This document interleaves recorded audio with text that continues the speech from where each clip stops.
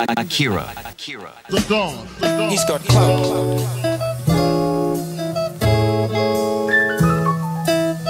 Hello everyone. Apologies for the delay. I hope this is all working. Hopefully I'm up to this.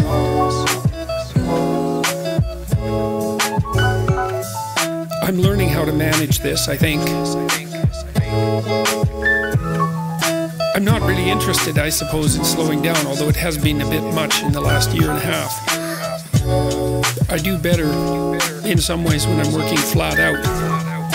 So, yeah, I thought about some, but I've decided against it.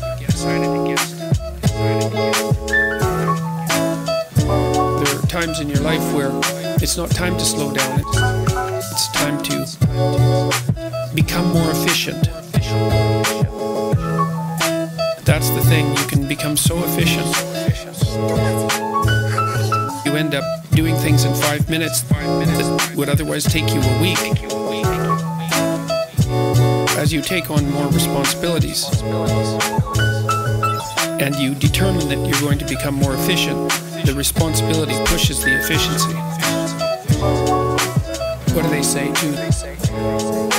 There's time enough to sleep when you're in the grave.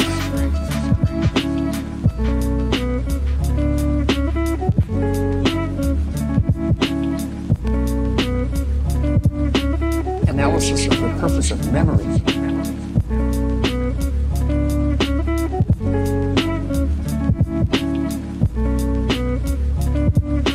People think that the purpose of memory is to remember the past.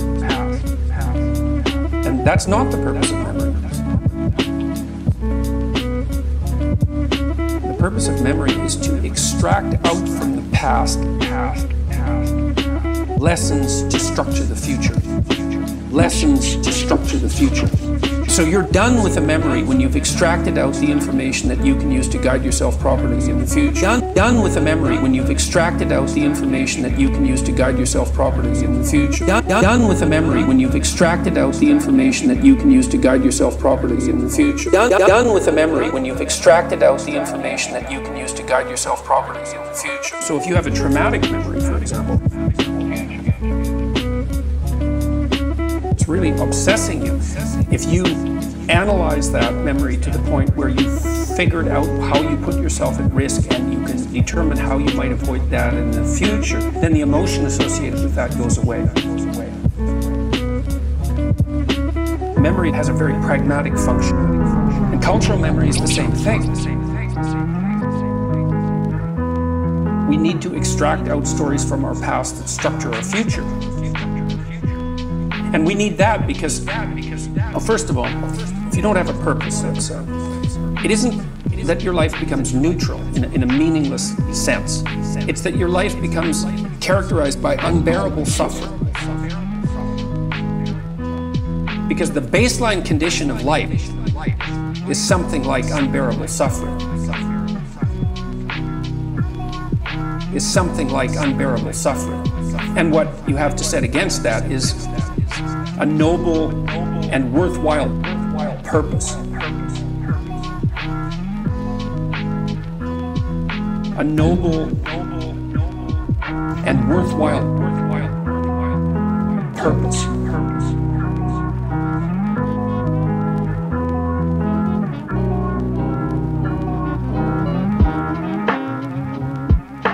Hopefully, your determination of that purpose is buttressed to some degree by the wisdom of the past, because you can't conjure something like that up on your own. And if you provide people with nobility of purpose, then they can tolerate the suffering of existence without becoming entirely corrupted by it. And cultures that don't do that, it isn't even so much that they die, it's that cultures that don't do that are dead. They're done.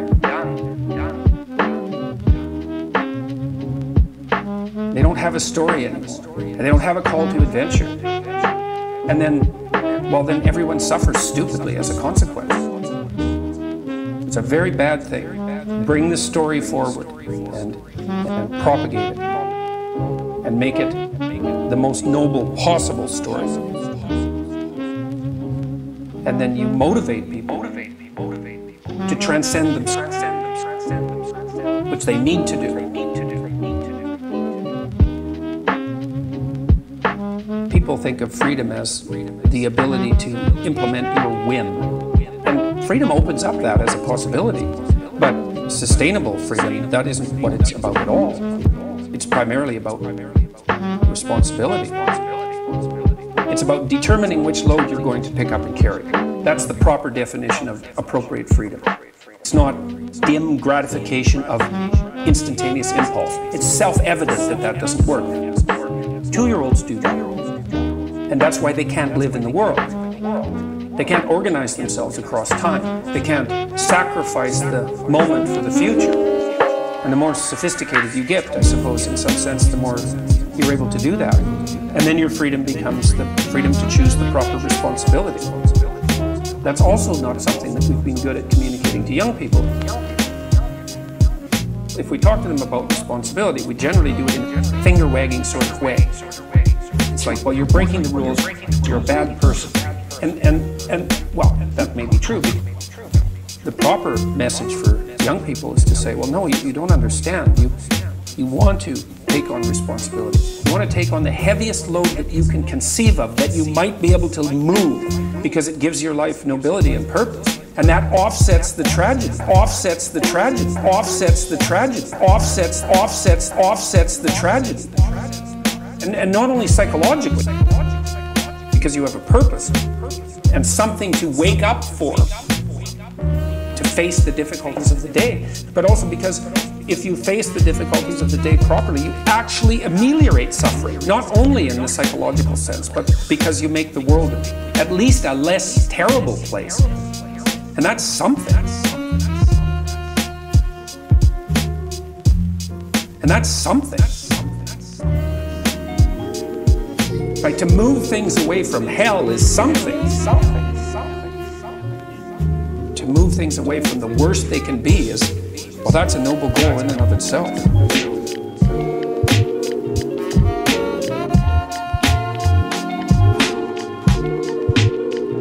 There's a lot of really good things going on in the world. We have poverty, absolute poverty.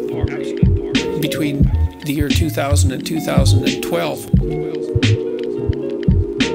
hundreds of thousands of people are being connected to the power grid every day. Fresh water is available not to fewer and fewer people, but to more and more people. That's happening extremely rapidly. Starvation in India and China is a thing completely of the past. You never hear about that. And that's pretty much the case for the rest of the world, except now and then for political reasons. You know, everybody's got a cell phone, and anybody who doesn't is going to have one in the next 10 years. And that puts in people's hands a degree of communication and access that would have been absolutely incomprehensible even 15 years ago. All these good things are happening.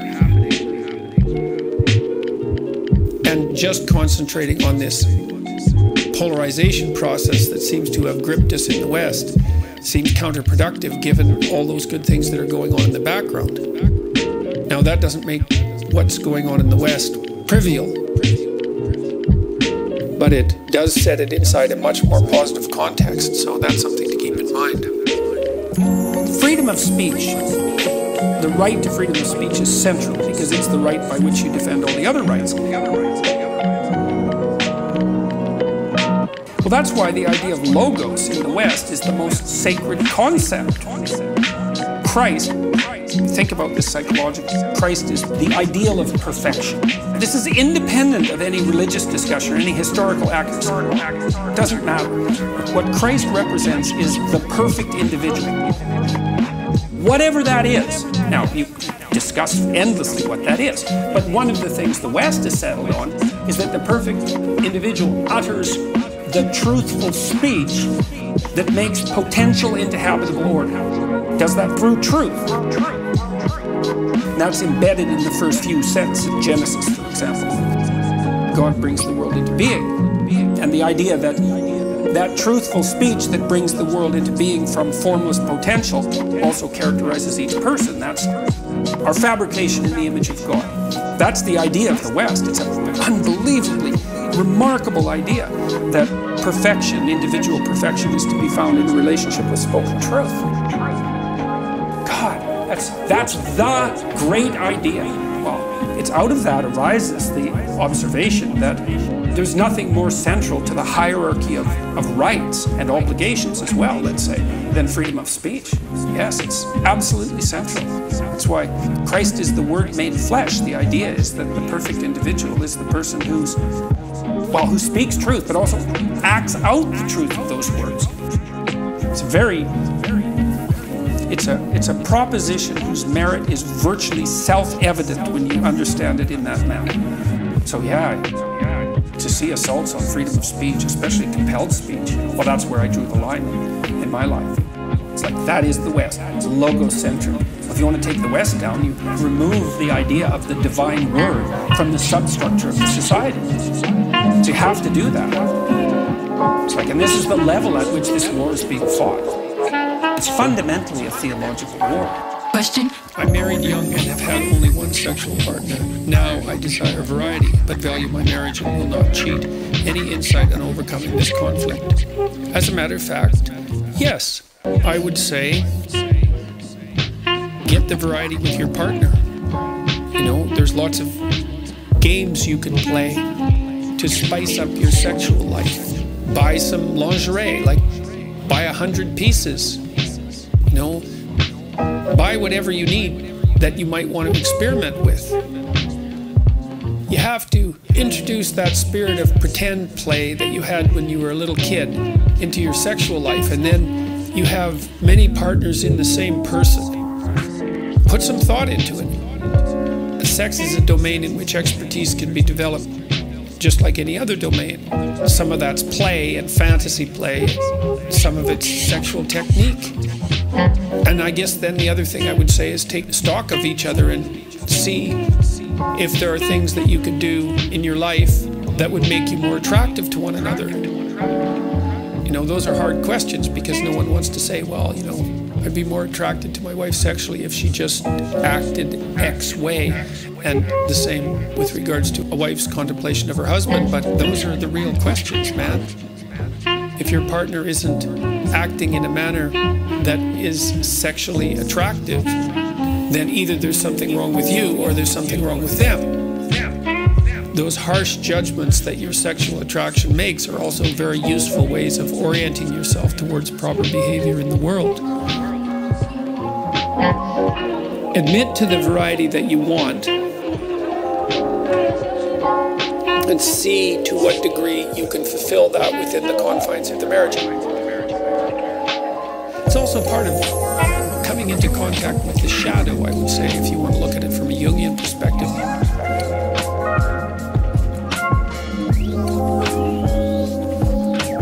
You might have all sorts of sexual desires that part of you feels should remain taboo.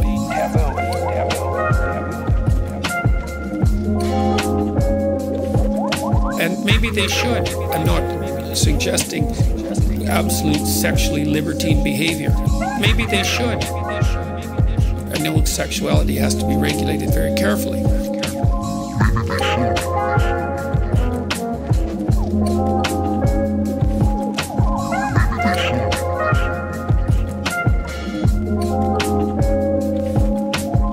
You might be able to push yourself with some time and effort and contemplation and some admission of fantasy and all of that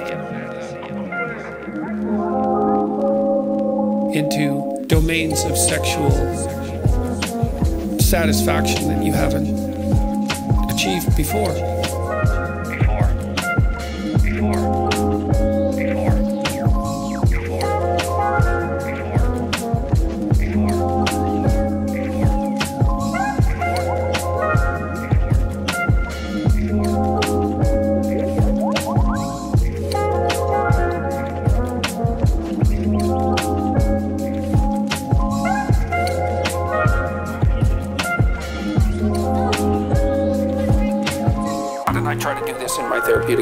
I try to do this all the time. I want the best for what wants the best in you. It's like that part, I'm that part's friend. looks like. I don't have unconditional positive regard. I am not on the side of you that's aiming at your defeat. I'm not at all on that side. I'm on the side of you that's struggling towards the light, right? And I'm on the side of that part of me. At least I'm trying to be on the side of that. And that's the definition of love. And that's the definition of love, I believe. Because what it means is, but I said it. I truly want the best for what wants the best in you. Yeah. And people love that.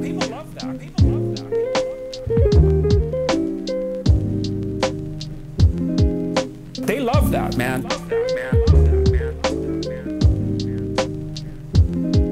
I'm trying to figure out what's the best for us. Really, the best. Not the best for me, although that's part of it, because here I am, you know, and I'm in the game too. I'm so greedy, let's say. I don't just want the best for me. That's not enough for me. I'm too greedy for that. Maybe I'm too selfish for that. I want the best for me in a way that's the best for everyone else too. Because that's even better. That's another interesting thing about being bounded by death. You have nothing to lose. You might as well aim for the highest goal, because what have you got to lose that you aren't already going to lose? Nothing.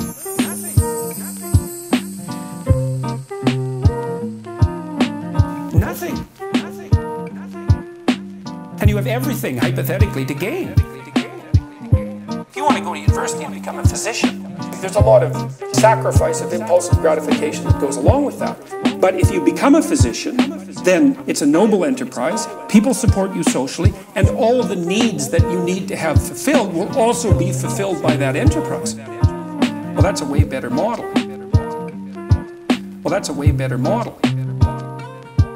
It's strange that the maximum freedom comes with the adoption of a discipline and then also the adoption of responsibility. That frees you up and everyone else around you in the long run.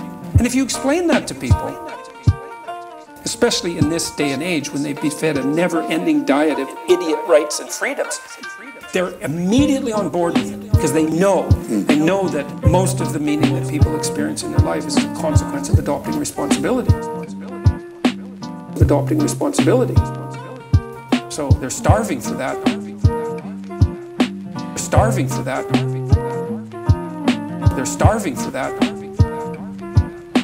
The idea to be articulated. It's as if something like the following happened as humanity developed. First were the endless tens or hundreds of thousands of years prior to the emergence of written history and drama. During this time, the twin practices of delay and exchange begin to emerge slowly and painfully. Then they become represented in metaphorical abstraction as rituals and tales of sacrifice, told in a manner such as this. It's as if there's a powerful figure in the sky who sees all and is judging you. Giving up something you value seems to make him happy, and you want to make him happy because all hell breaks loose if you don't. So, practice sacrificing and sharing until you become expert at it, and things will go well for you. No one said any of this, at least not so plainly and directly, but it was implicit in the practice and then in the stories. Shit is wow. Action came first, as it had to, as the animals we once were could act, but could not think. People watched the successful succeed and the unsuccessful fail for thousands and thousands of years. We thought it over and drew a conclusion. The successful among us delayed gratification. The successful among us bargain with the future. A great idea begins to emerge, taking ever more clearly articulated form, ever more clearly articulated stories. What What's the difference between the successful and the unsuccessful? The successful sacrifice. Things get better as the successful practice their sacrifice. The questions become increasingly precise and simultaneously broader. What is the greatest possible sacrifice for the greatest possible good? And the answers become increasingly deeper and profound. The God of Western tradition, like so many gods, requires sacrifice. But sometimes he goes even further. He demands not only sacrifice, but the sacrifice of precisely what is loved best.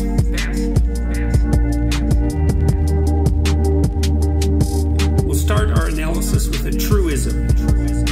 Stark, self-evident, and understated. Sometimes things do not go well. That seems to have much to do with the terrible nature of the world, with its plagues and famines and tyrannies and betrayals. But here's the rub. Sometimes when things are not going well, it's not the world that's the cause.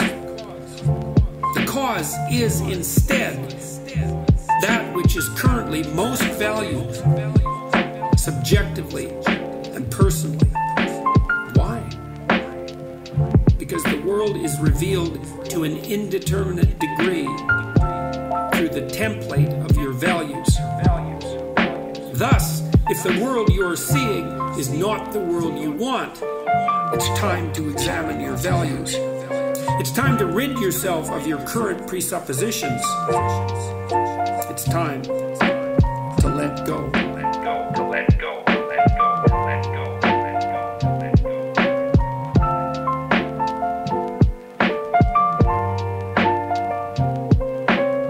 It might even be time to sacrifice what you love best so that you can become who you might become instead of staying who you are.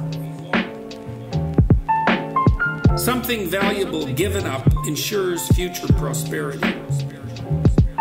Something valuable sacrificed pleases the Lord.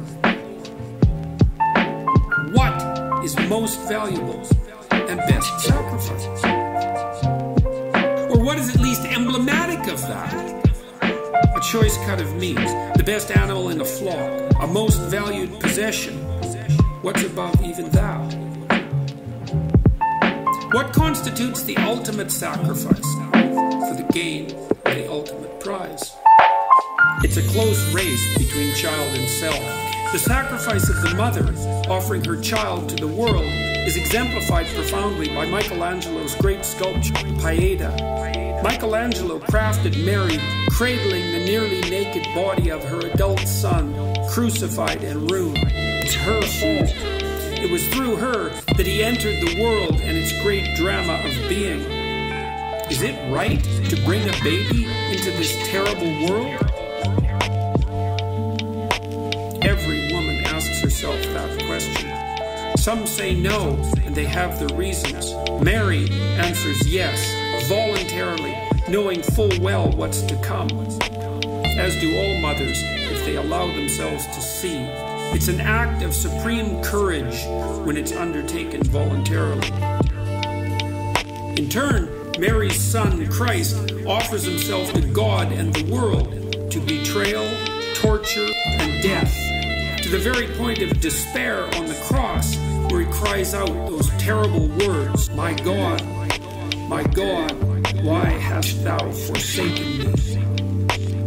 That is the archetypal story of the man who gives his all for the sake of the better, who offers up his life for the advancement of being, who allows God's will to become manifest fully within the confines of a single mortal life.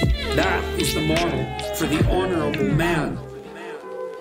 In Christ's case, however, as he sacrifices himself, God, his Father, is simultaneously sacrificing his Son. It is for this reason that the Christian sacrificial drama of son and self is archetypal. It's a story at the limit, where nothing more extreme, nothing greater can be imagined. That's the very definition of archetype. And that's the core of what constitutes religious. Pain and suffering define the world. Of that, there can be no doubt.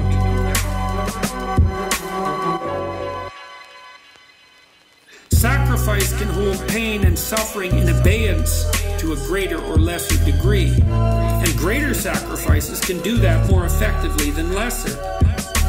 Of that, there can be no doubt. Everyone holds this knowledge in their souls.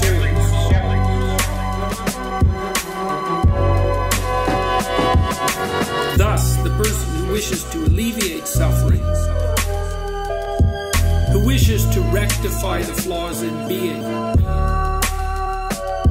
who wants to bring about the best of all possible futures, who wants to create heaven on earth, will make the greatest of sacrifices, of self and of child, of everything that is love, to live a life aimed at the good.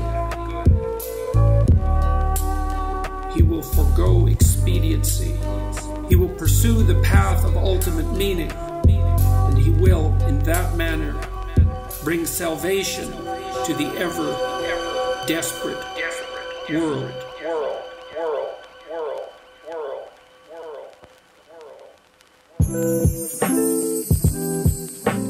Archetypal themes are archetypal because they actually speak of the structure of human experience. That's why they last. And human experience has a pattern. You don't have the capacity to articulate that pattern as an individual, in part because your life is too short. You just can't figure it out.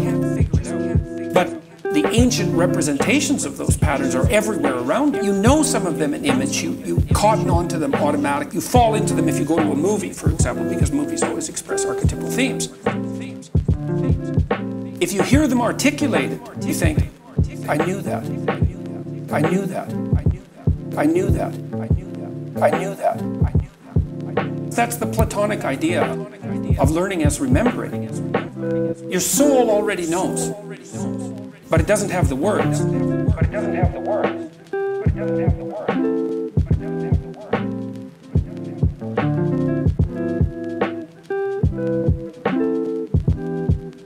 And so, when people talk to me about watching my lectures, they say one of two things. A quarter of them say, when I listen to you talk, it's as if you're telling me things that I already know. It's like, yeah, well, that's exactly right, because that's what archetypal stories are. They're the description of what you already know. But that can be articulated, and then who you are and how you see yourself and the way you describe yourself all become the same thing. So that's wonderful. Then you're not at odds with yourself. You're a functioning unity, and that makes you much stronger and more indomitable than you would otherwise be. And then the other thing that people say, and this is more like 3/4 of them, is that they say, I was in a very dark place. I was addicted. I was drinking too much. I had a fragmented relationship with my fiancée, and I wasn't getting married.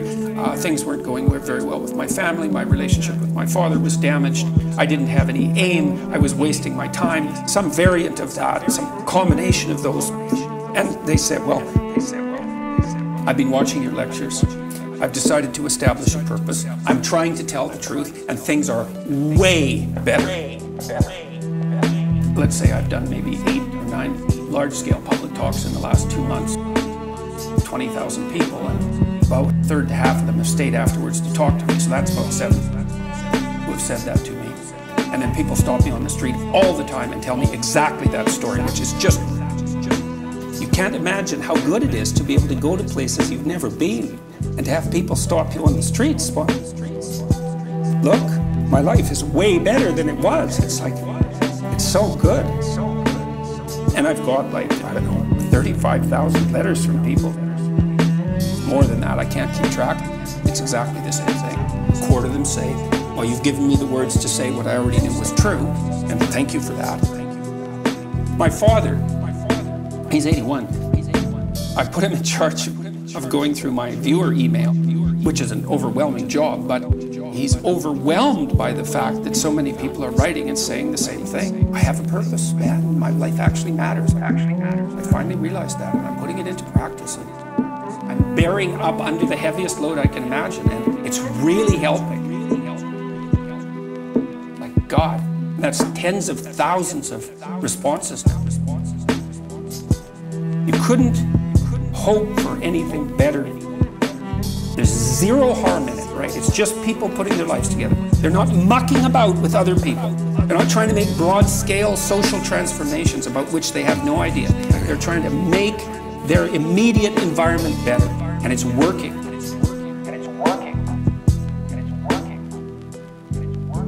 A journalist asked me why people are responding so positively to what I'm saying, the young men, for example, and I thought, why? Yeah, that's a good question. Well, I'm actually on their side.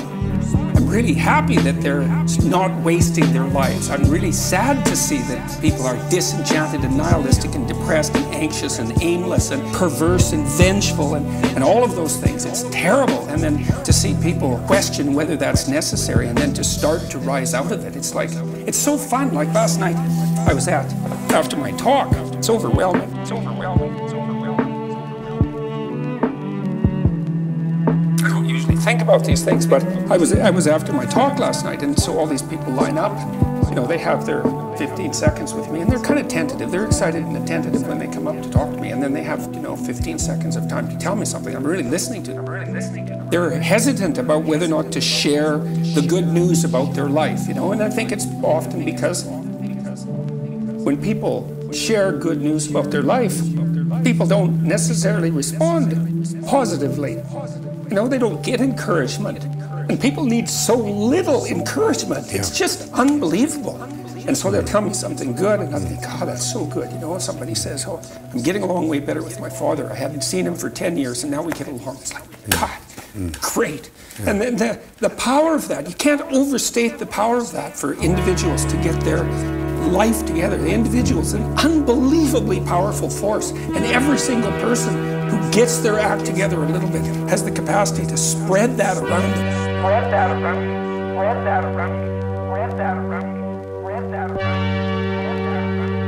It's a chain reaction.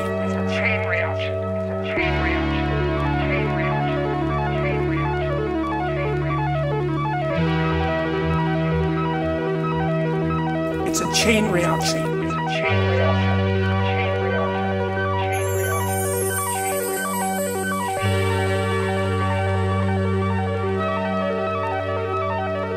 Human beings are weird creatures because we're much more activated by having an aim and moving towards it than we are by attainment. And what that means is you have to have an aim, and that means you have to have an interpretation.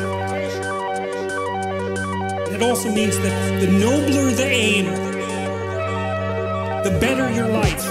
And that's a really interesting thing to know because, you've heard ever since you were tiny that you should act like a good person. You shouldn't lie, for example. And you might think, well, why the hell should I act like a good person and why not lie? Even a 3-year-old can ask that question because smart kids learn to lie earlier, by the way. Why not twist the fabric of reality so that it serves your specific short-term need? That's a great question. Why act morally? If you can get away with something and it brings you closer to something you want, why not do it? These are good questions. It's not self-evident. Well, you destabilize yourself and things become chaotic. That's not good. That's not good. And if you don't have a noble aim, that's not good. That's not good. That's not good. You have nothing but shallow, trivial pleasures. And they don't sustain you. And that's not good. Because life is so difficult, it's so much suffering, it's so complex, it ends, and everyone dies, and it's painful. It's like without a noble aim, how can you withstand any of that? You can't. You become desperate, and once you become desperate, things go from bad to worse very rapidly. And so there's the idea of the noble aim. It's something that's necessary. It's the bread that people cannot live without, right? That's not physical bread. It's the noble aim. It's the noble aim. And what is that? Well, it's to pay attention. It's to speak properly. It's to confront chaos. It's to make a better world.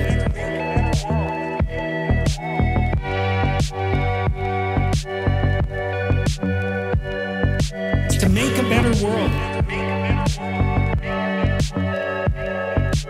Make a better world.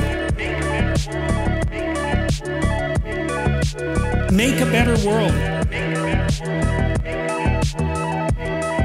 It's to make a better world.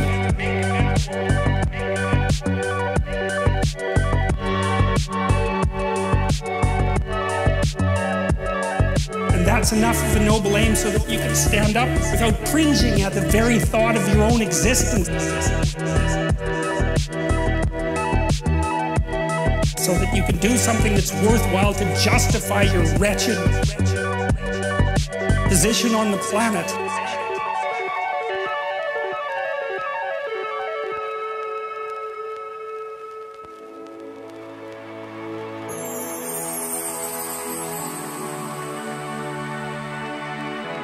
We each must avoid falling prey to the temptation of identifying with the chaotic, depressing, anxiety-ridden, and nihilism-inducing state of affairs engendered by the terrible confrontation with the genuinely unknown.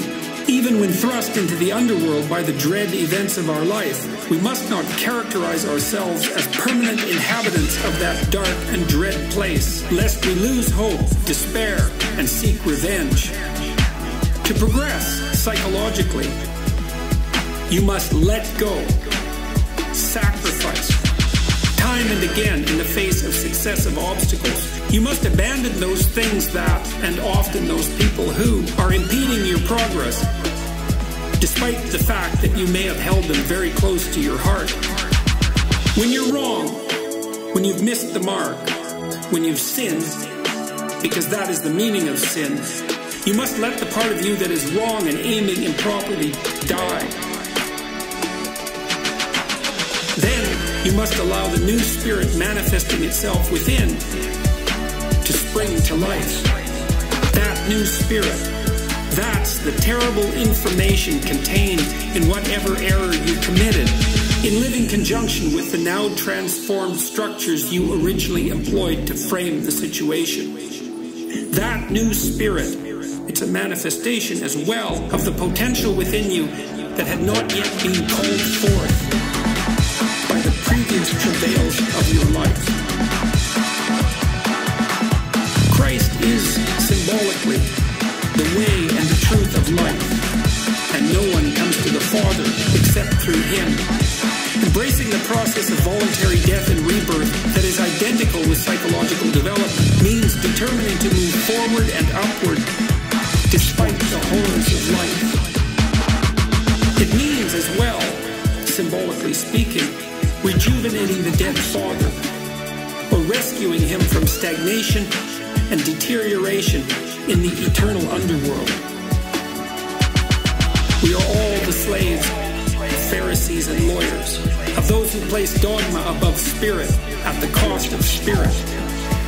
We are all subject to betrayal by ourselves and by all those who surround us. We are all facing extinction in the most torturous of manners. But there is a spirit within us with sufficient courage to confront the true horrors of existence forthrightly, to allow the transformation, even death.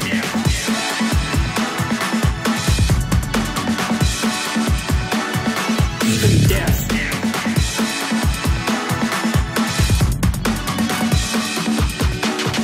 Even death.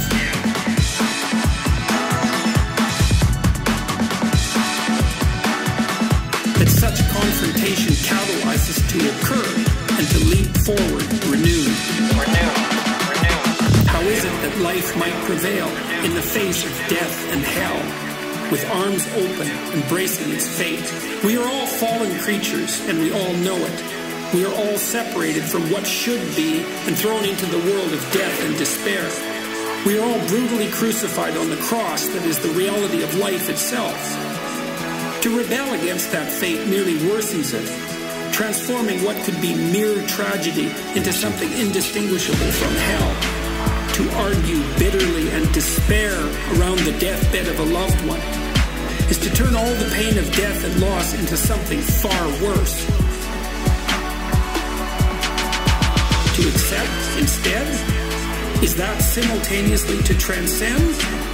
It's certainly courage and truth and perhaps even love, and these three forces are something to behold. Are they more powerful than despair and the desire for vengeance? That is the Christian suggestion. And the Christian command? To act out the proposition that courage and truth and love are more powerful than death and despair.